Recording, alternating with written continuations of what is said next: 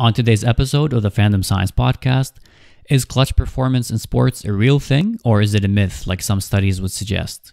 What state of mind does the athlete need to be in for them to rise to the occasion and make that big clutch play? And are there some personality traits that clutch players have and others don't? We talk about that and a lot more with Dr. Mark Otten from California State University. As always, I really hope you enjoy this episode. And if you do, please consider liking, sharing, and subscribing to the podcast for interesting sports science content. Thank you so much for listening. Enjoy. So before we get going, could you just tell us a little bit about how you got started in sports psychology and what made you choose this exact area to focus on? The short story is I met John Wooden one day. That's the short story. That was about 2004. As an undergrad, I was a statistics major, but I was a sports fan, sort of like an athlete kind of, like for my lifestyle. And so then, that's where that's the background I came from. And then I wanted to apply some of the stats that I was learning to something meaningful, or something that I figured might be meaningful. And so then I chose psychology because I figured helping people and helping others was through psychology research might be an outlet for that. And then about my second or third year in graduate school, I was a TA for a sports psychology class. I still hadn't picked it up as my primary area of study, but when I was a TA, I learned more about the whole thing and all the different options that it might allow for. And then Coach Wooden was brought in as a guest speaker because I was at UCLA and he was 93 years old, and I got to chat with him for a little bit because I was the TA. And so that was the clincher kind of. That's awesome. And then that's when you decided, like, okay, clutch performance, that's my thing. It was a little bit after that. That was when I decided that sports psychology was my thing. And then I started to read the literature, and I was a nerd for sports growing up. I had observed lots of clutch performances. I knew they were called clutch performances from just having been a fan. I was a 49er fan when I was a kid, so I knew about Joe Montana, for example, and so then I started reading the literature, and all the literature was like, oh, anxiety is terrible. Oh, like athletes always choke under pressure, and we need to do all we can to prevent anxiety. And I was like, wait a minute, that's probably not what Joe Montana would say. He'd probably say, well, when it gets to the Super Bowl, it's like super fun and this is like awesome. And so then nobody was talking about clutch performance in the literature. And so I thought that was like a no-brainer to study that because, people were telling me, oh, just find your niche, find something that hasn't been studied before. And I was like, well, so I guess it came really from just being a sports fan, and knowing about clutch performances, but then not finding it in the literature. So it was probably 2005 or 6, a couple of years after meeting Coach Wooden. That's awesome. It's easily one of the coolest areas in sports psychology. I think it's one that we, as sports fans, like we most relate to because we see it. These big moments, they create like imprints in our minds, and so it's definitely one of the coolest things to study. Firstly, I'm just wondering about what your own personal definition of clutch performance is, because it seems like people are conflicted on it. Like there's not one definition. Is it simply maintaining your performance when you're under pressure, or is it when you elevate your performance in those high pressure situations? I think it's more like elevating.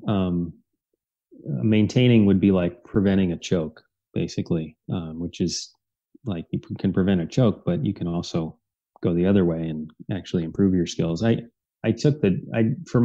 I wrote about this for my dissertation, I just took the definition that had been put out there for choking, which was like performance decrements, like getting worse under pressure.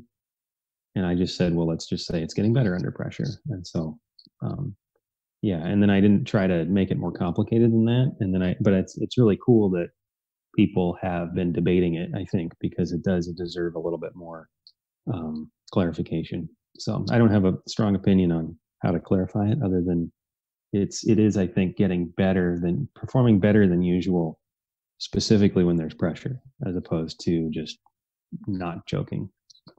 Yeah, I think getting caught up in the definition, like it's interesting as a debate and a discussion to have, but also ultimately the value behind it is like understanding how you can instill that in the athlete, how you can predict that. I think that's the most interesting thing. Sure. But sure. Just about the definition, just one more thing. I think I can see both sides of the argument as to which definition to have, because let's say Steph Curry shoots 47% field goal percentage in the regular season, and then he shoots 47% again in the conference finals and the finals.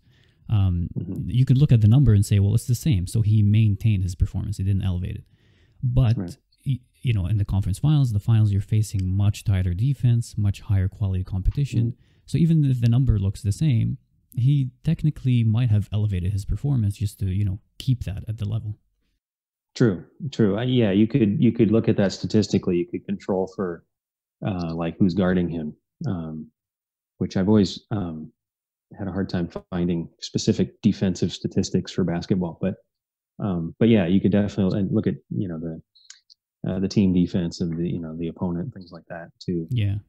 So if you can control for that and show that, hey, he's maintained his performance while the opponent has gotten tougher, then yeah, that could qualify as clutch too. Yeah, I'm not sure if you could. I'm not too well versed in NBA advanced stats, but I know like in baseball or in hockey, you can definitely control for quality of competition. So that's interesting. But yeah, again, the definition, not so much as the actual value. Lots of studies in baseball have said that if clutch performance is actually a real thing, then it would be consistent year to year. But then a lot of those studies found that it's mostly a random effect. It's not actually something real. Other studies in basketball, for example, and also some other baseball studies found that no, it is actually a real thing. There are actually, clutch players who you can rely on. Where do you stand on this debate?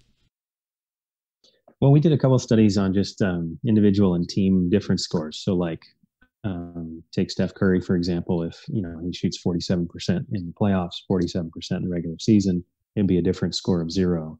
And so we tried to identify guys that went up and also went down over time. So you can identify what appears to be a clutch performance, right? If let's say earlier, when I was first starting out, Robert Ory was a big deal because he kept having these playoff performances, including beating the Sacramento Kings, which at the time was my favorite team. So anyway, well, yeah, and still, they are terrible. You just don't. You can't admit that publicly. They are still my favorite team. Anyway, but Robert Ory would be an example of somebody who may not shoot as well during the season as he does in the playoffs. And so anyway, if you label him a clutch performer because of that, you can go to the statistics. But I think also there's some good research out there where I don't know if you've looked up. I know you talked to Chris Masagno, right? Yeah. Yeah. He's going to be on the next episode. Oh, the next one. Okay. Yeah, so you can see what he thinks. But there's another group in Australia too, Christian Swan and his group. They've been doing some stuff looking at like qualitative accounts of clutch performances by athletes, where they ask athletes about it, and a lot of them say recount clutch performances from their past. So I think on that, so you can look at it like on the macro, like statistics level, big leagues full of statistics, or you could look at it by just asking athletes about it. And I think either way, you're going to come up with more than I mean, everything in statistics is random. I wouldn't say it's like not random, because it kind of is, just like everything else is. It's just hard to, like, if you build a regression model, it's hard to account for a ton of the percentage in people's behavior just because so much of it is random. But anyway, I would say that the clutch effect is there, and how you measure it, whether you're able to detect it depends on how you measure it. Yeah, I think it gets really tough to kind of measure one thing, because such a detailed thing, especially in sports, because there's a lot of noise, there's a lot of randomness, yeah, and it's tough to pinpoint one thing. But speaking of, I would just add briefly that it's as real as choking, though. For me, I think choking is as random as clutch is. mm, okay, yeah, that's interesting because I guess it's like if you think about performance as this like linear line, one side of it is clutch, one side of it is choking. Yeah, yeah, yeah. That would be my feeling. Right. So speaking about the psychology a little bit side of things, could you take us through the psychology of clutch performance? Like, what state of mind is the athlete in when they're, clutch performing? Well, yeah. I mean, I guess I don't have all the answers on this, but I've studied it as much as the next guy. Yeah, I mean, so my dissertation published 2009. It was quite a while ago. We did a lot of I did a lot of lit review on this, and so I uncovered some things like confidence, and specifically confidence in your sport, not overthinking it. So there's this thing called reinvesting attention, where you're like ruminating and like overthinking it. That's not good. And then some other things we found, like perception, either perceived control or a feeling of intuition, kind of just going to be awesome.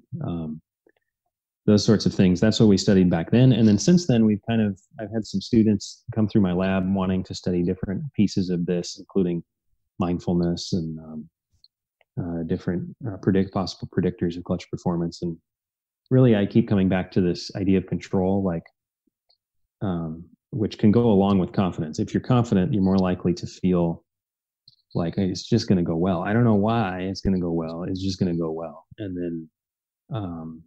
And then positive thinking as a result. I think those are the things that sort of are central to what we've studied over the years. Right. So I think we're going to like dissect each part here as we go on, but isn't there a little bit of like a chicken and the egg effect here? It's what comes first, the sport confidence right, or that big clutch play that you make? Right. Yeah, there is definitely that. I mean, it's all correlations for the most part, and not like, one comes before the other. In our original experimental studies, we did do some questionnaire work where we asked people about their confidence like first, and then they didn't know what they were going to be doing, and then they performed well in the clutch. So you can kind of establish it as a cause a little bit there. The control piece in that study was a little bit like, it was definitely chicken and the egg. It was like they performed well, and then afterwards we asked them about the control, and they're like, oh yeah, I was in control. So it was a correlation more than a like cause and effect, I would say. But that's part of the puzzle, right? Like, you feel good, therefore you perform well. You perform well, you realize you're performing well in the moment, and then you're like, oh man, I'm awesome. And then you keep going, you're able to sustain it. So yeah. And then the same happens when you blow it in a game, and then it goes downhill. Yeah. Same as it goes uphill. Yeah, you airball a shot, and you're like, I might do that again. Yeah.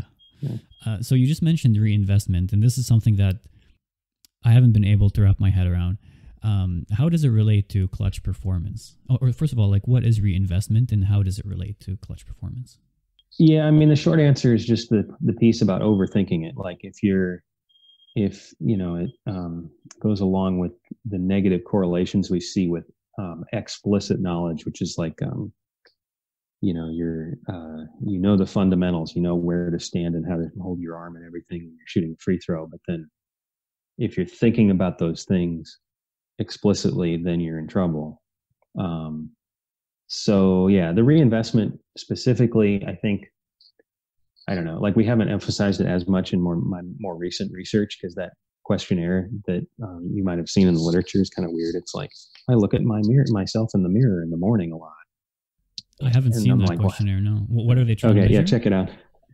Reinvestment of attention. It's like, there's pieces to it. There's a self-consciousness piece, and there's a couple others, but it doesn't have to do with sports. And so then to find a correlation is kind of cool, but also kind of questionable. So anyway, but if you just call it like overthinking it or ruminating, then it starts to make a little more sense. And I think there's also room in the literature to add a new questionnaire on like sport specific rumination, or whatever we want to call it.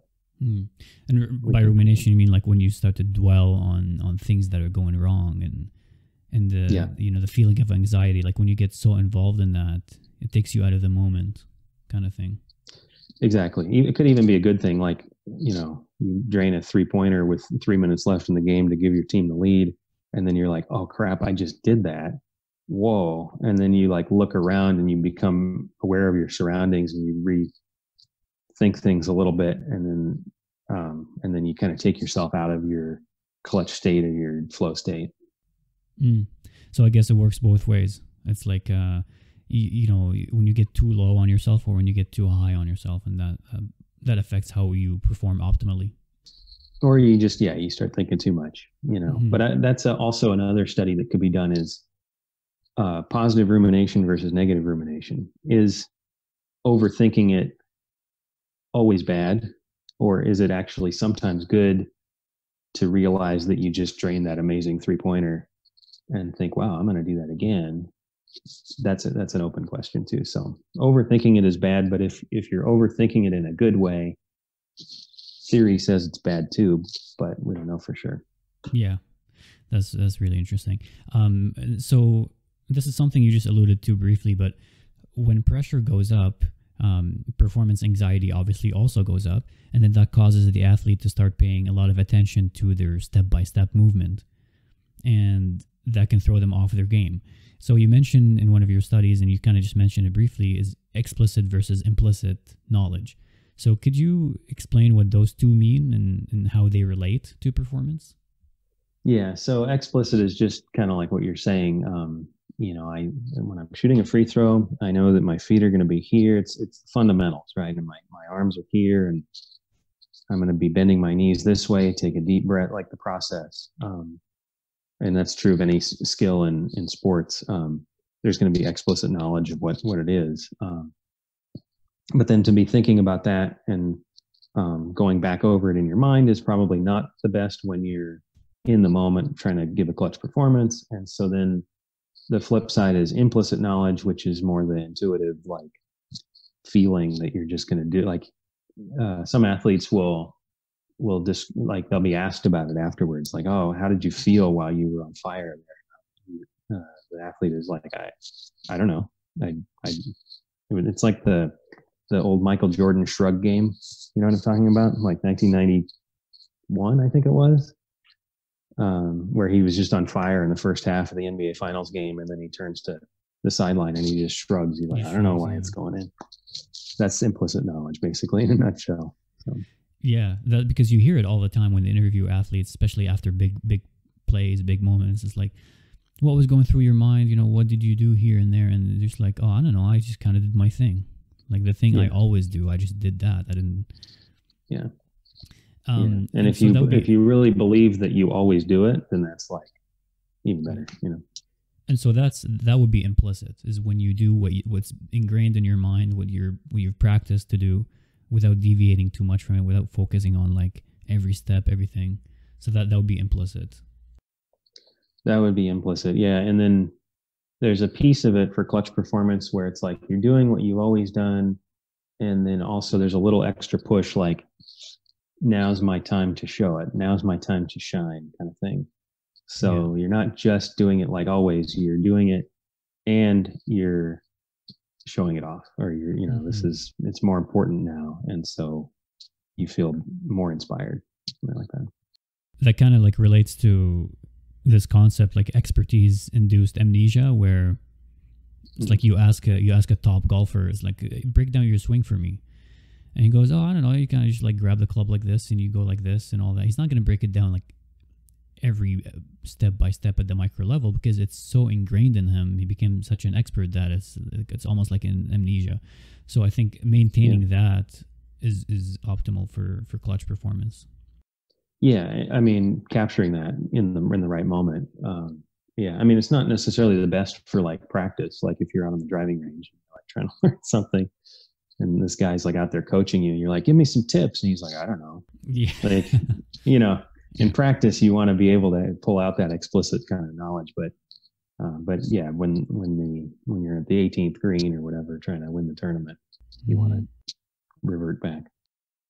So is that what self-focus is? Is that what sports psychology refers to as self-focus, or is that something else? Because I've seen it also in the literature how it also impacts performance, especially in the clutch. But again, I haven't been able to wrap my head around it, which is not surprising because I can't wrap my head around a lot of things.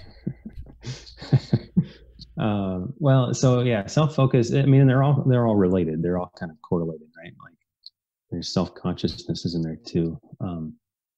Self-focus is like, I mean, the way they manipulated it in one study was they had a mirror put up under the basket, so the people were shooting free throws and they were looking at themselves, which threw them off, not unexpectedly. There's fans that dance around, behind the basket during games, and it's sort of the distraction element. Um, but yeah, self-focus is part of focusing too much on explicit knowledge um, and ruminating. They're all kind of similar concepts. My dissertation study, we didn't find a strong self-focus effect, but we did find effects of the other measures that that I just mentioned.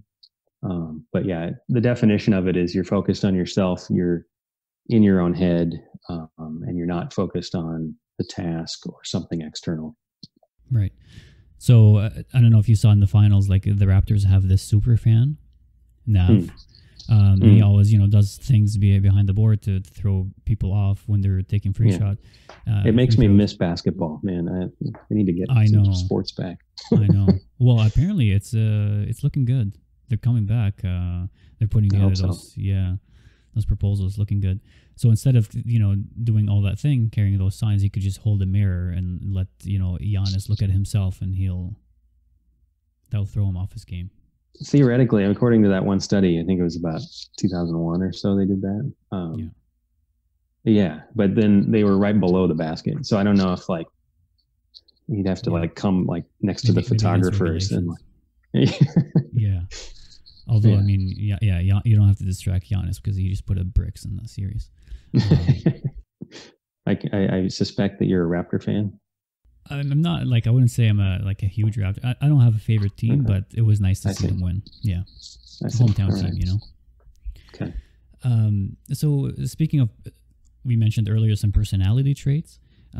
Aside from we mentioned the confidence, control, all that. Are there some personality traits that actually can tell you in advance whether this player is going to be clutch or not? It's like 6 degrees of separation, right? If somebody's feeling in control, we think that that's a strong indicator. Why would they feel in control? Because they're confident in their sport. Why would they be confident in their sport? Because they're a confident person. So that's like separation, right? But you could be a confident person, but not be confident in your sport. Or maybe you could be not a confident person and confident in your sport. There's just separation there. So, people have asked me do you think we should use some personality tests, recommend them for the NBA draft, combine or NFL or whatever. Psychologists tend to shy away from recommending that. Just because they don't want. It's a lot. I'm not exactly sure, but it's a lot of correlational research, like we were talking about the chicken or the egg. So somebody, for example, could be not that confident seeming, and then all of a sudden they have a big year in their rookie year, and then now all of a sudden they're confident. So I feel like personality and feelings of control are pretty changeable. And so where I would fall on this is anyone can kind of learn how to be clutch if they're given the right coaching and the right, adopt the right mindset. That said, if you're a confident person and if you have been playing the game a long time, things like that, you've had good coaches that aren't too negative. That's another element. If you're a positive thinker, that's why I see some of these youth sport events and these coaches are yelling at the players, and some of it's negative. I'm like, that's not what you want. I don't know. So if you're confident and if you're a positive thinker, right, an optimist, I might start there for personality.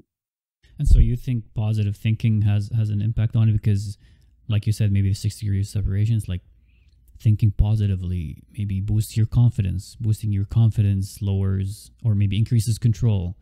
Increasing control leads to clutch kind of thing. Yeah, definitely. Yeah. Mm. So I mean, I would say my top recommendation is this, at this point is to not rely too much on judging somebody's personality to then judge them as potentially successful in their sport or clutch performer. But yeah, I would say if you're a confident person, I mean, you can look at Kobe Bryant, some of these legends of confidence, right? Michael Jordan, they were confident. They are confident, and that's a nice head start, right, to being a clutch performer. And it might even translate to other parts of their life too. Mm-hmm. And so, yeah, because that was going to be my next question is like if there are some, concrete personality traits that predict clutch performance, then you could potentially screen for him at the draft and know, if I take this guy, then, when things get tough, he's going to show up for me. I just wouldn't do it. I don't know. Yeah, it's not worth it, huh? Well, I mean, I just feel like, if you're at the draft and then you've got this young guy that's like doesn't seem very confident, right?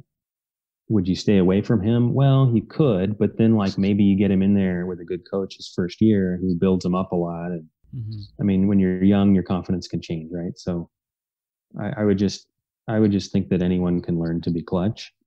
Granted, you have at the draft some guys that have just come out of college and won national championships and made numerous clutch shots for their college team or whatever.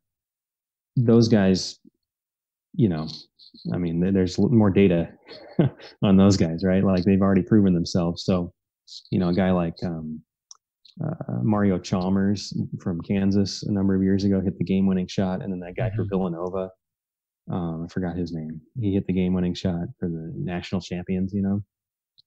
These guys, like, yeah, I would say they're probably pretty extra confident coming into pro basketball. Just based on their own experience. So yeah, you could take a flyer on one of those guys, but anyway. So that's interesting. So it's not necessarily this innate ability that you either have or you don't have. It's something maybe with proper sports psychology training, maybe with proper actual coaching, you can develop and you can add it to your repertoire. And thus my plug for more sports psychologists on staff for some of these pro teams. Yeah. I think they're moving in that direction. It seems like everybody's got one. I hope so. Yeah. I mean, you can also see a lot of what coaches do overlaps with what sports psychologists do. So I've been trying to advocate for more crossover there. Like, let's have a coaching conference where some sports psychologists go, or let's have a sports psychology conference where more coaches go. Yeah. Yeah. So I wanted to ask you about this. So like a popular concept in sports psych is obviously athletic identity. And for anybody that's not familiar with it, it's kind of like the degree to which a person self-identifies as an athlete has a big impact on how they conduct themselves in their day-to-day life, how they live, how they train. So could the same apply to being clutch? It's like when you self-identify as a player as being a clutch guy. Does that feed into it more in those high pressure situations? Sounds like a great training tool. Like, wake up in the morning, remember your clutch.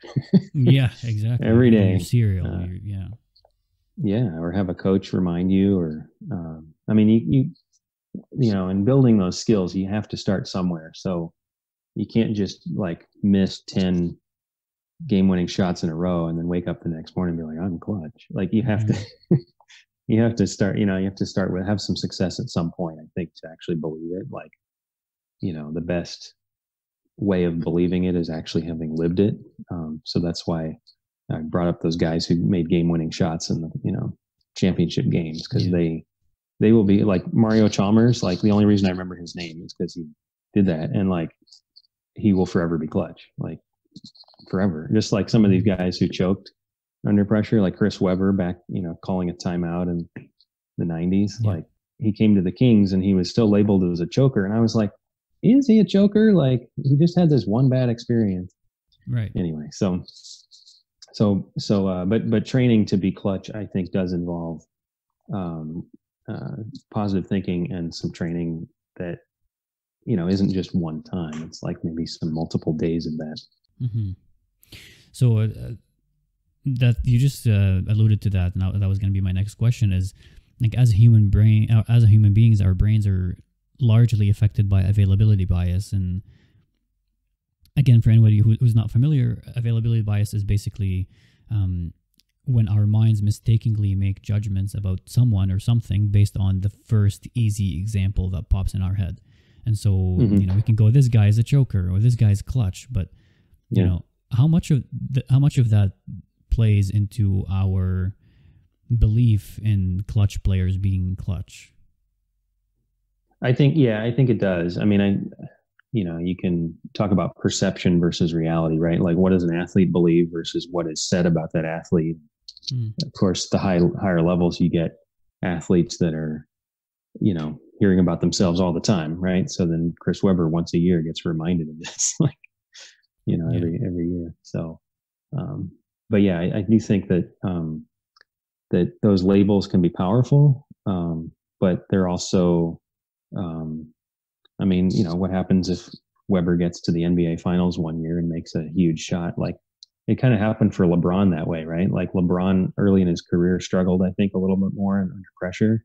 Mm-hmm. And people were like, is he really clutch? Or I don't think so. And then later on, he did a little better. So, yeah, things can change. Yeah, I think our perception, the media, the hype, all of that affects it. All of that gets into the psyche. And coaches too. I like at the lower levels of sport, because I coach tennis. Mm-hmm.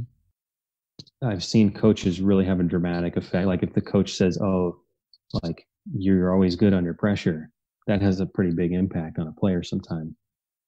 Or if a coach says something negative, it can have the opposite effect. So with the higher levels, maybe pros, the media, there's a lot of sources of these kinds of things.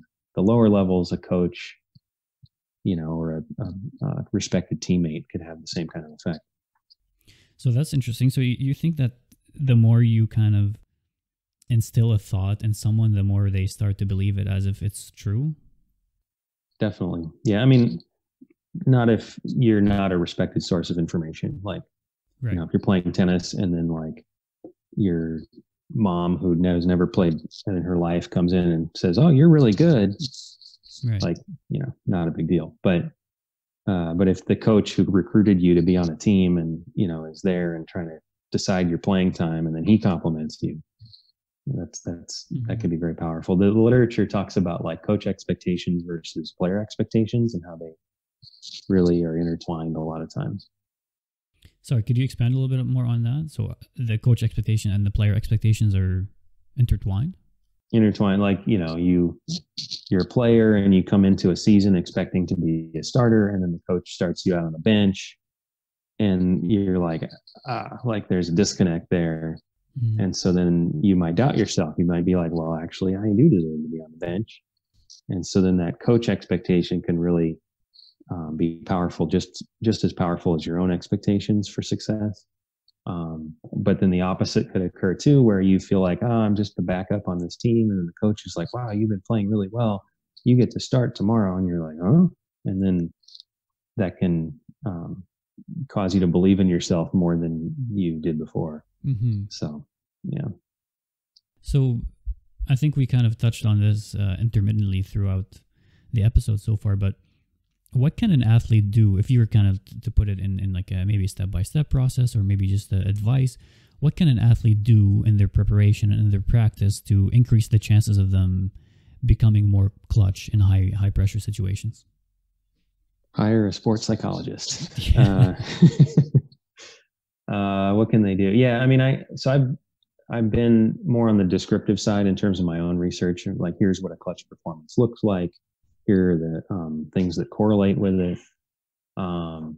So I can't necessarily speak on my own research, but just, based on, the implications, I would say a lot of the things we talked about, training to be confident, surrounding yourself with the right people to keep you feeling positive and upbeat and believing in yourself, being able to have a setback and not have it crush you, and some resilience there to come back. So there's a lot of mental training techniques out there that are designed for these kinds of things. Like there's a lot of mindfulness, meditation, relaxation kind of stuff to get past the negativity and the anxiety. And then for clutch play, you also want to pair that up with something positive to, believe in yourself. So for example, like every morning you eat your cereal and you remind yourself that you're clutch. You ask somebody who you respect to get on board with you, like your coach or your, a teammate, or your favorite journalist in the press conference. Every day after every game, Kawhi Leonard goes into the press conference room and the journalist comes in and is like, Kawhi, why were you so clutch today? Something like that, just to try to like make it a habit, Right. So things like that might be implied by what I've studied. So more so kind of drilling it into your own psyche, or make it part of your identity. Yeah. Sometimes you can really draw on your own successes, and other times you kind of have to, what do they say? Fake it till you make it, right? Mm-hmm. Like you believe it before you actually do it. Yeah, I think that those things are helpful. But yeah, sports psychologists have a lot of tools in their training to help athletes, and so these are some of the things that they might suggest.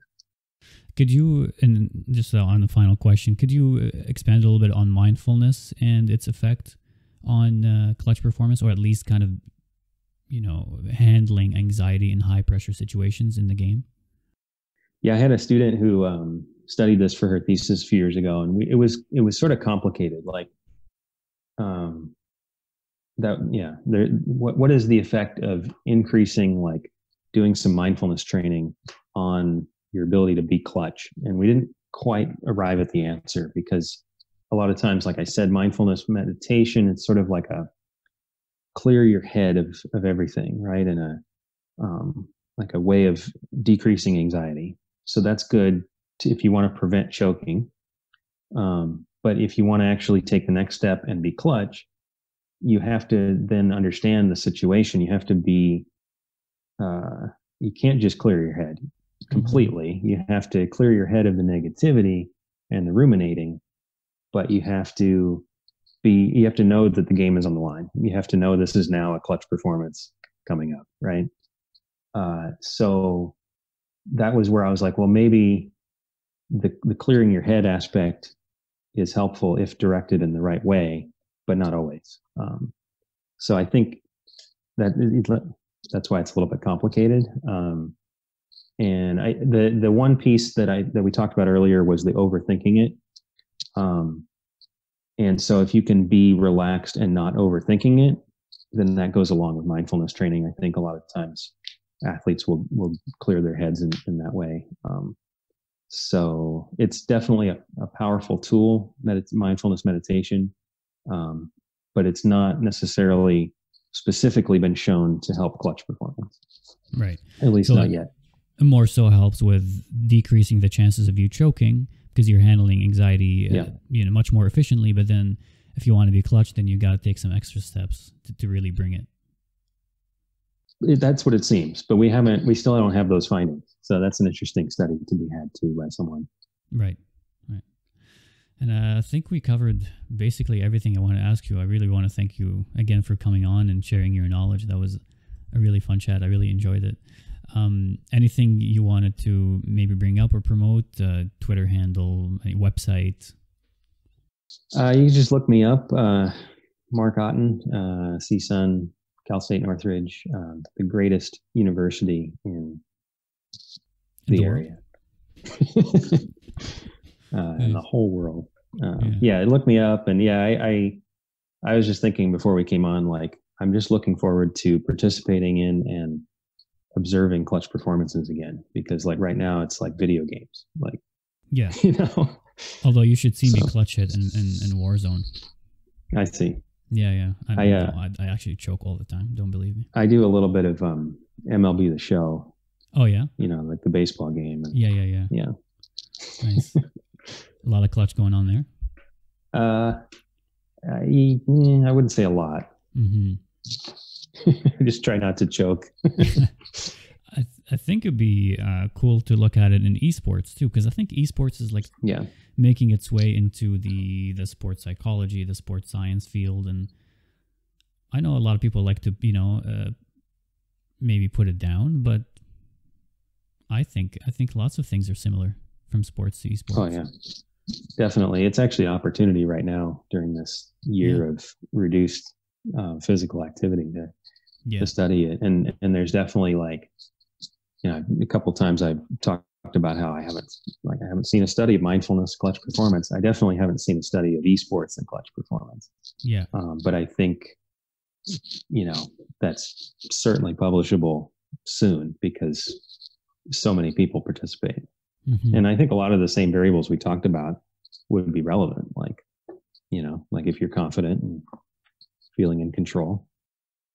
Yeah, and I think esports is just becoming this I don't know if it's multi-billion like professional sports, but it's definitely a multi-million-dollar business. There's a It's lot. definitely There's serving a lot us. on the line. Yeah. And it's definitely serving us well during the stay at home period. So. Absolutely, absolutely. Actually, after this, I'm gonna go play some Warzone. So there you go. Nice. Awesome. Thanks a lot again for taking the time. Really appreciate it, and I had a lot of fun chatting. Yeah, no worries.